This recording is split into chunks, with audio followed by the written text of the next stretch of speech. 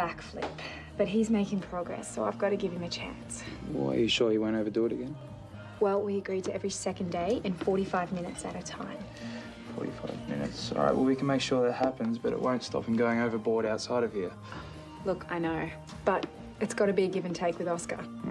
He's making progress, so I've got to cut him some slack.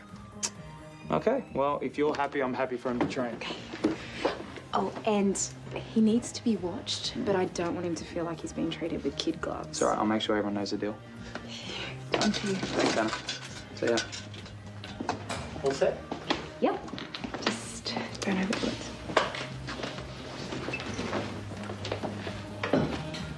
He's allowed to train again? Yeah, as long as he takes it easy.